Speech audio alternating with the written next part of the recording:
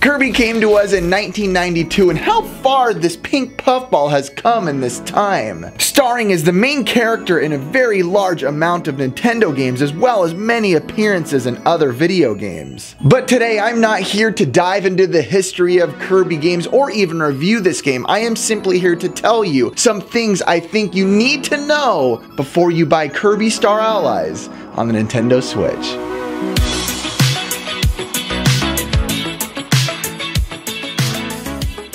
Hey guys, I'm Riff. Can you help me out by hitting the like button? It would make my week. So let's start. Kirby Star Allies is a great game, but it's not excellent. And many of you have asked, well, should I buy the game? And let me get straight to my personal answer. First, here's why you should buy the game. It is a great co-op experience. There's so much going on the screen that communicating exactly what to do with each one of your friends is hilarious.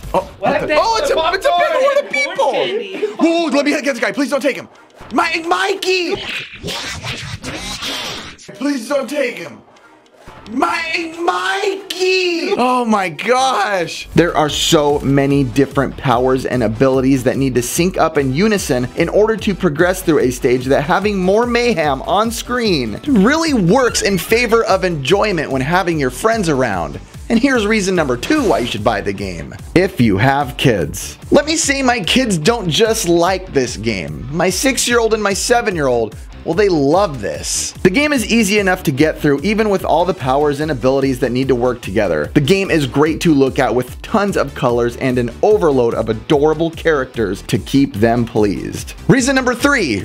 If you enjoy Kirby games. The game is a run-of-the-mill Kirby game with some new unique features, and if you love the Kirby experience or the Kirby franchise, you will really enjoy your time here with Kirby Star Allies. And moving forward, here are a couple of reasons why you should not get Kirby Star Allies. If you really expected some sort of Mario Odyssey or Breath of the Wild jaw-dropping type of experience. And what I mean by that is if you expected something that will change the way you look at games or make you cry or blow your mind in some way. Like I said, the game is great and it's fun, but it won't blow your mind. Reason number 2, if you expected to be blown away visually. Like I said, the game is colorful and fun to look at, but really, even with all that, I wasn't super stoked on the graphics at all. Now, I don't need HD realism at all, but the game definitely could have used more polish. Even a game like Kirby's Epic Yarn, which came out on the Wii and was not an HD game, was much more visually pleasing to look at, in my personal opinion. So all in all, am I happy with Kirby Star Allies? Do I personally enjoy the game?